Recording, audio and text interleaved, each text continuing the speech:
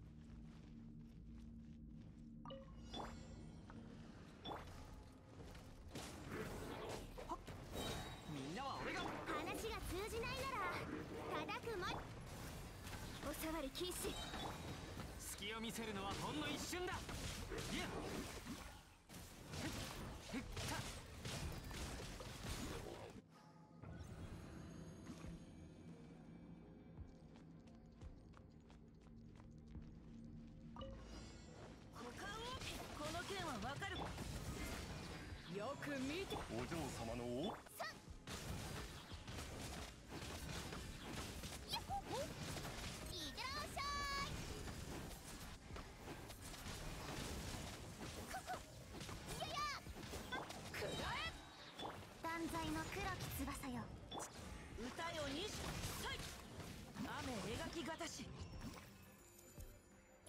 Okay, yo, welcome back, and yeah, how you could see, it's just like normal kind of abyss strat for me at this point. Well, one of the teams I've talked about a lot in previous videos, especially like in, I don't know, when I was talking about how do I think I want to I want to build teams around Giant, right? Which is essentially, I don't know, you put like some useless whatever artifacts that add up to a 4-piece noblesse on your Bennett, and you might want to have, I don't know, some high energy recharge, and you put the highest base attack weapon you have on them, and that is about it.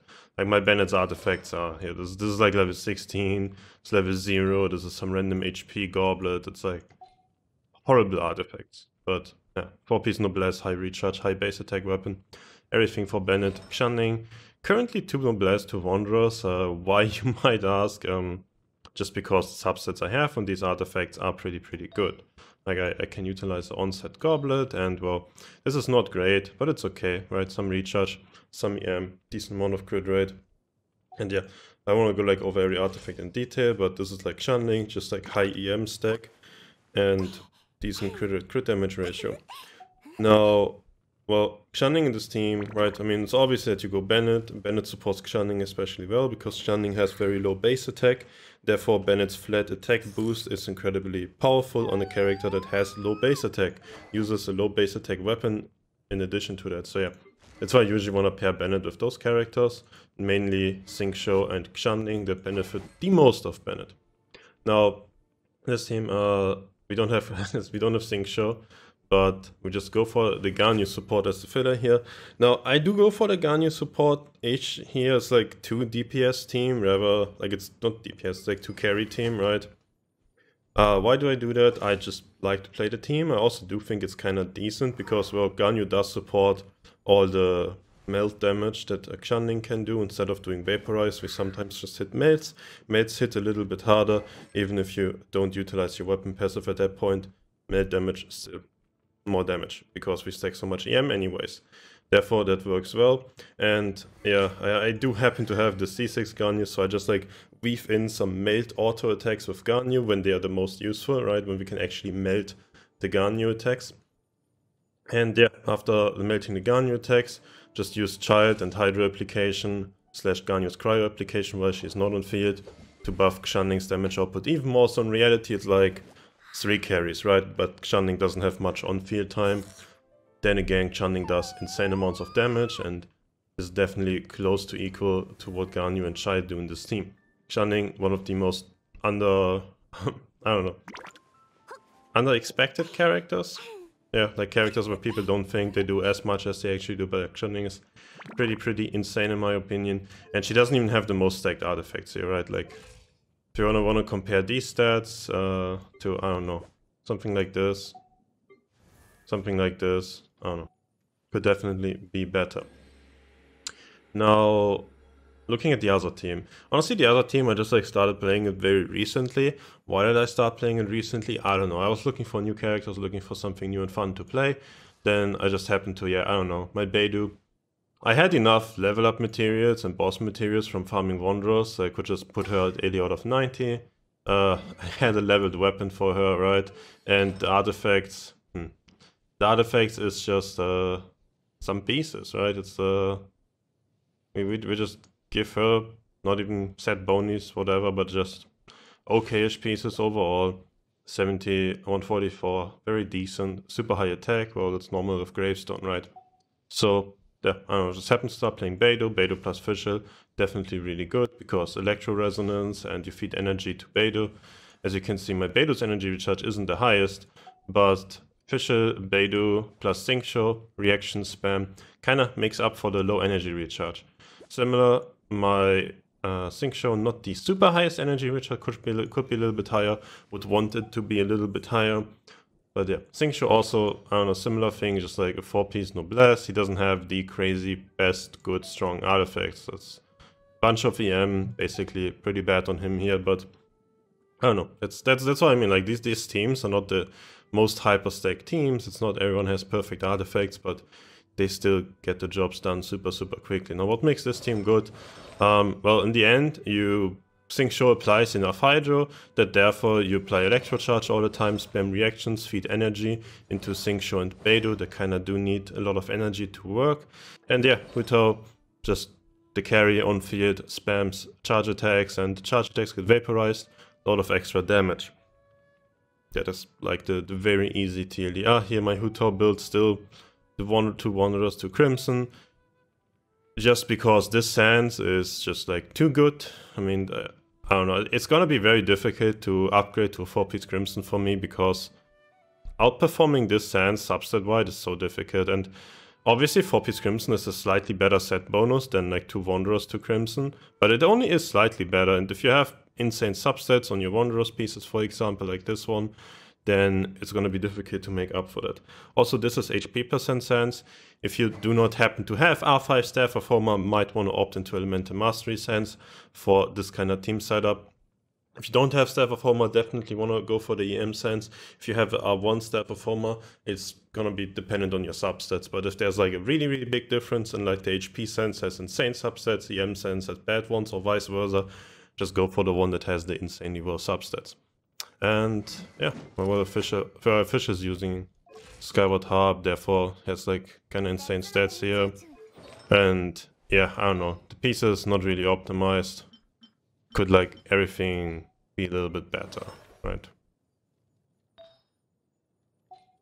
Everything could be a little bit better. Crit rate, crit damage ratios could all be a little bit better, but yeah, I didn't like run all of the teams through a calculator. I kind of just wanted to make quick teams, quick showcase, and also show that you don't have to like plus minus 1% everything. Obviously, this is like at this point of these kind of weapons and stuff, the plus 1 to 2% things don't matter for me anymore. But yeah, I don't know, I think the explanation stuff is taking almost too long at this point. Just wanted to give like a short video, short overview over the teams that I like to play at the moment.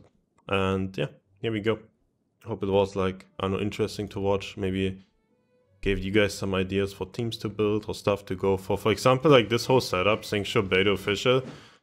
You can just put Xianling here. Xianling is like the I don't know, more or less meta-ish character for the team that you almost want to put here instead of Hu Tao. But I prefer to have Xianling in my other team combined with Bennett. But yeah, I mean, there's like a bunch of teams you can do based around Bennett, Xianling, Xingqiu. +1 Fisher, for example. 1 Electro to spam reactions, feed energy into... This guy needs energy. He needs energy, right? So yeah, but enough of that. Probably gonna cover more team comps in future videos. And hope this was interesting and helpful. Appreciate everyone watching and hanging out. And see you guys in the next one.